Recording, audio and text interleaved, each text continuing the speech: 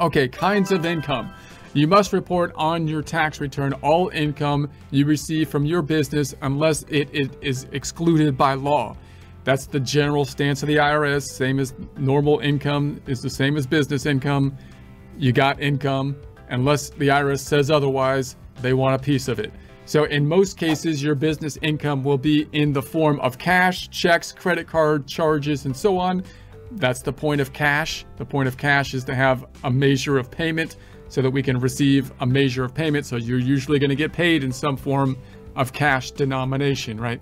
But business income can be in other forms such as property or services. People often, because we use cash so much these days, think that if I get something other than cash, I barter, I trade, it's no longer income.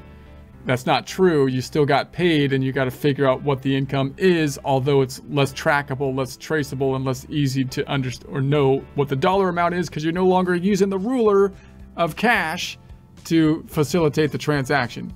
But you can do that. You can trade and that might work in certain situations. So these and other types of income are explained next. So caution. So if you are a U.S. citizen who has a business income from sources outside the United States, foreign income, you must report that income on your tax return unless it is exempt from tax under U.S. law. So now if you're a U.S. citizen, you have U.S. income tax responsibilities, you're maybe subject to foreign tax as well in that case, and hopefully the two countries have some agreement on how they're going to deal with that in terms of who's going to be basically benefiting from the taxes.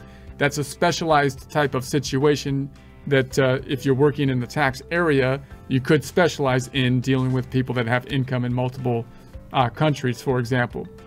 So if you live outside the United States, you may be able to exclude part or all of your foreign source business income. For details, you could see publication 54, Tax Guide for U.S. Citizens. Why? Because obviously, if the income was earned elsewhere, you might be subject to the foreign country's tax rates. And if it wasn't the case, you'd be paying twice the tax, and that wouldn't be beneficial for citizens. So bartering or bartering. You can do a barter chain. Barter chain? Trading, in other words, for property or services.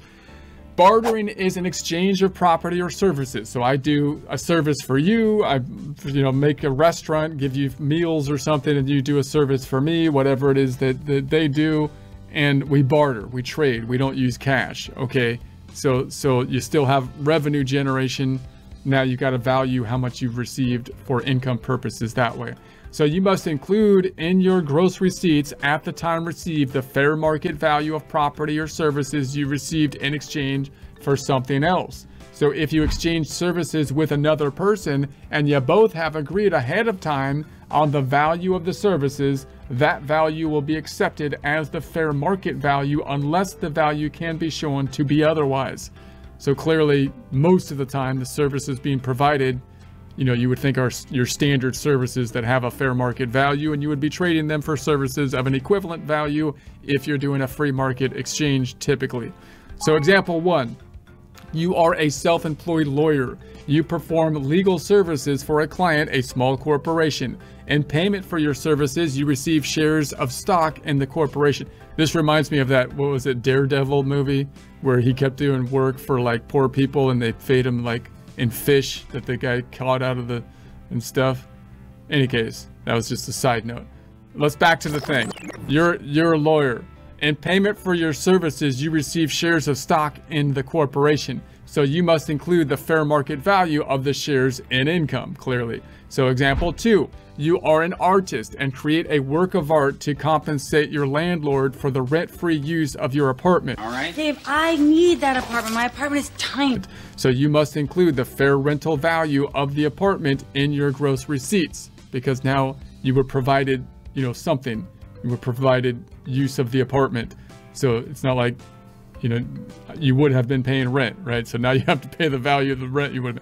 So your landlord must include the fair market value of the work of art in their rental income. So they got the work of art and they paid for it, in essence, not with cash, but with the apartment. So example 3, you are self-employed accountant. Both you and a house painter are members of a barter club, an organization that each year gives its members a directory of members and the services each member provides. Members get in touch with other members directly and bargain for the value of the services to be performed.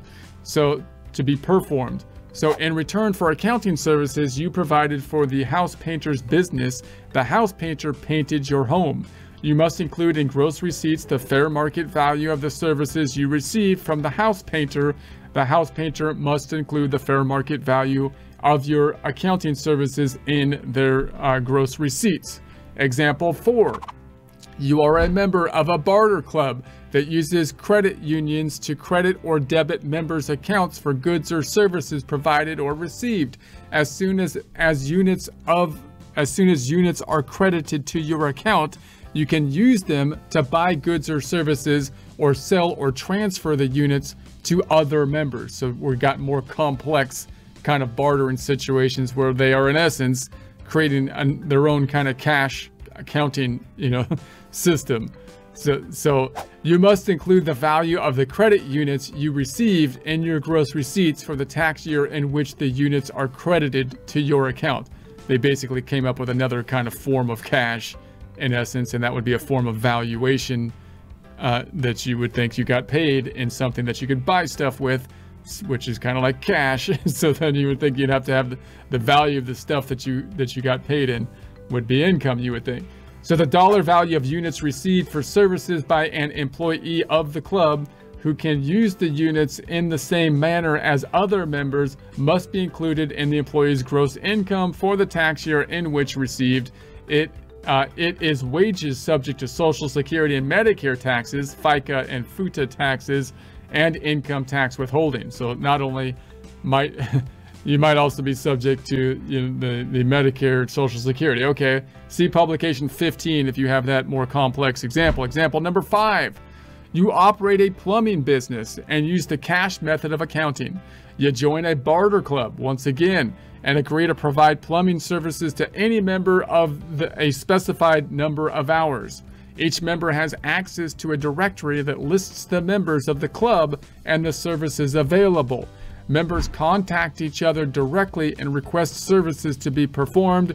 You are not required to provide services unless requested by another member, but you can use as many of the offered services as you wish without paying a fee.